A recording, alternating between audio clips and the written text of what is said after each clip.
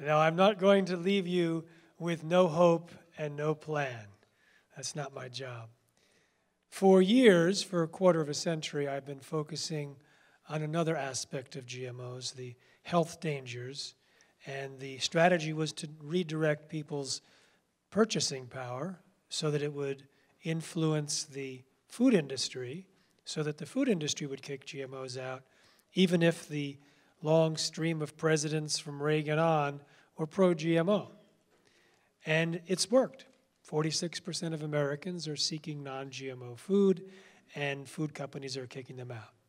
But at this time, because of the inexpensive nature and still highly risky nature of gene editing, we're in an entirely new world.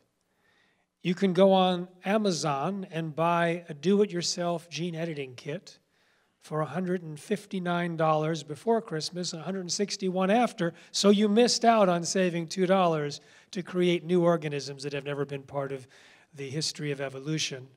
And if you happen to flush them down the toilet, you've just done an environmental release. Now, when we show this 3-minute film, some people are wondering, well, how bad can it be? What could possibly go wrong? So a large portion of this lecture is that, answering that question. And I'm going to give you some good news and some inspiration at the end, so don't leave in the middle, you'll be very depressed. So I want to start with fish. There are almost 40 fish in the pipeline, maybe many more by now. And already there's genetically engineered salmon being sold and consumed in Canada, particularly in restaurants and by catering organizations. And when they did research on this fish, they found that the allergic responses, according to the reaction in the blood, was 20 to 52% higher, but they considered it not statistically significant because they only used 6 fish. In other words, they designed the study so that even a huge increase in allergenicity could be avoided, knowing that they were about to be feeding it to millions of people. This was criminal in my mind.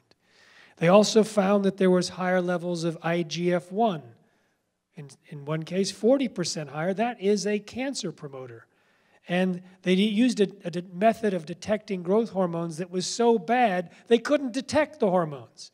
And rather than improve their detection, they said there's no problem. They didn't find a difference between the experiment and the control because they didn't find it anywhere.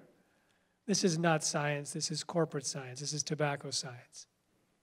Now, what is the genetically engineered salmon? Well, it's designed to produce a growth hormone nonstop, and so it grows fast. A similar salmon was studied in Canada by scientists, and they put these genetically engineered fast-growing salmon in tanks, either just with the GMOs or with the non-GMO salmon, and when they fed them enough food, it was fine. When they lowered the amount of food, the frankenfish freaked. Why? Because they're fast-growing and they're voracious. They're always hungry. So they became cannibals and started killing and eating their competition, whether they were genetically engineered or not. And in each tank, there was either a population crash or a complete extinction.